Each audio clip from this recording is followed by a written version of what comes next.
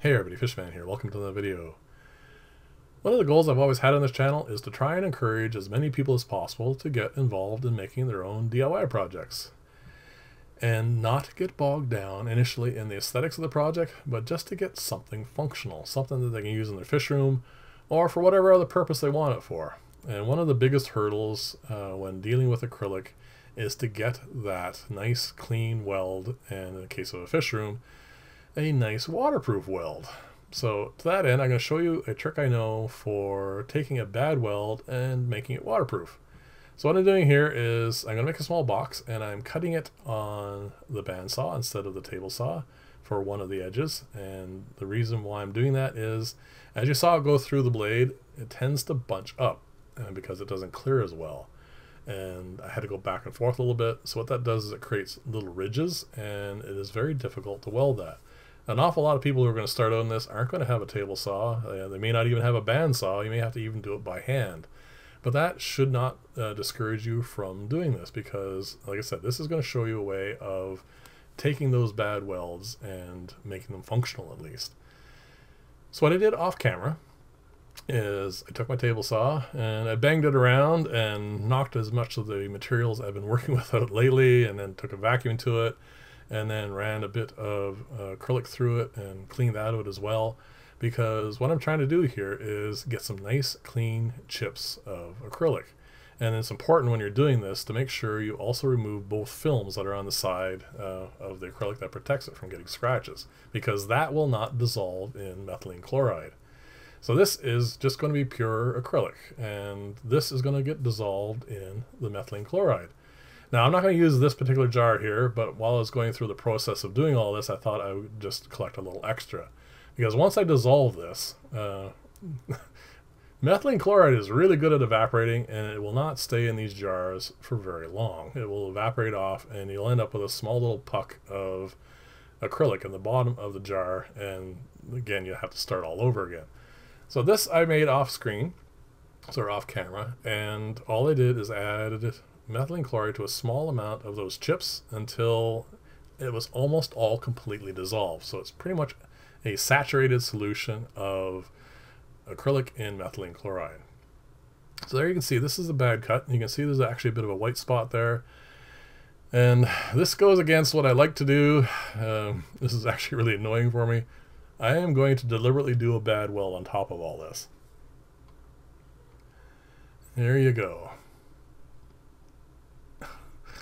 That is just so ugly. Anyway, so what I'm going to do here is proceed to make the rest of this. Now, those of you who have worked with weld-ons, they are another method of welding acrylic, and you can get some of them that are really thick and pasty, and this is basically the same sort of thing. The difference is it doesn't cost anywhere near as much because you're using materials that you'd be discarding anyway, and methylene chloride is substantially cheaper than any of the weld-ons. And also, I found when I worked with weld-on, I did a bunch of videos about it earlier, the smell that comes off that stuff is just horrible. I mean, obviously methylene chloride is toxic as well, but I find it much easier to dissipate it in the fish room with a fan and not have to worry about breathing it in at all. So once you have this material here like this, it is unfortunately necessary to use it relatively quickly. But again, like I said, you can store a bunch of this dried and make this up just before you need it. Like I made this up about a day or two before I was going to use it, because it took about 2 days to film this. I am going to, once this is put together, I am going to put water in it, show you how it leaks, and then of course once there's water in that joint, you have to get that completely dried out. So there was like a day and a half from start to finish for this.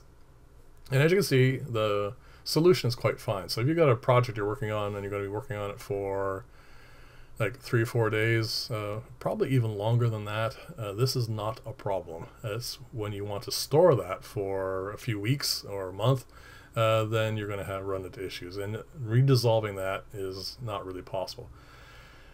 So there you go. That is truly ugly, and it will not hold water. It will actually not pour out, but it is, like I said, a bad joint. And I mean, this entire box is really quite ugly, but anyway, this is just to demonstrate my point here. So we're going to pour some water in this. I'm going to show you how watertight it's not. And then what I'm going to do here is pour that out, let it dry for a day. Don't worry, it's coming back on camera here in a second. There we go. And I'm going to show you how you can fix this. Now, it's never going to be pretty. That's not the purpose of this. It would be nice if you can get a nice clean joint out of that after it looks like this. But it's very difficult to get anything to wick into there, and especially not this material, because it's a lot more viscous, and that's the whole point. What's going to happen as you apply this is it is going to have about a 1 millimeter spread on either side of that sharp corner, and it's going to smooth it out into more of a gentle curve, kind of like the look of the silicone on the inside of an aquarium. Obviously it has a different effect. What's going to happen here is it's going to dissolve the acrylic on the adjacent sides of the joint, and then as the methylene chloride evaporates, it is going to form a bead, a weld, and that is going to prevent the water or whatever from escaping, and that's the whole point of this. It's not going to be pretty, and I don't do this very often. You can't use the standard syringes I like to use because it's way too fine and it'll just plug up. So I'm using a much less delicate device here. It's just a syringe for giving medication to kids in their mouths. It is difficult to control. As you see, I put a little bit too much in here. But the nice thing about this particular material is it takes a lot longer to set up. So I was able to go in there and remove the excess, and then this has to sit for about 15 minutes for that to all evaporate, and then that will now be waterproof. So I decided I'm going to do one more here just to show you hopefully a better weld, or a better application of it, I should say. And then what I'm going to do is let that set for about 20 minutes, half hour, and then we're going to put some water in this and see if it holds water. Unfortunately, I got my hand in the way of this, but right as I move my hand away, there you go. You can see that sort of viscous material and how I can slosh it back and forth a little bit and get it spread out the way I want it to. That is one of the nice things about working with this. Like I said, it's a lot more forgiving to work with, and it does give you, in the end, like I said, nice tight and solid joints. So here we go. We're going to put some water in this, and I'm going to let this set for a few hours. Then I'm going to come back and have a look at it, see if anything has seeped out, and well, spoilers, it holds water perfectly fine. So this should help if you guys want to get involved in any of your own DIYs. This is a simple trick, and it is one I've used many times, and it does give you, like I said, a nice watertight joint for those welds that didn't quite work out. Nothing's going to save this box. It is ugly. I'm probably just going to throw it out after this anyway, but there you go. Leave comments, let me know what you think of this, and let me know if you really want to get in trying stuff out and if this helps at all. There you go, nice and dry. So thanks for watching. I'll see you in the next video, and bye for now.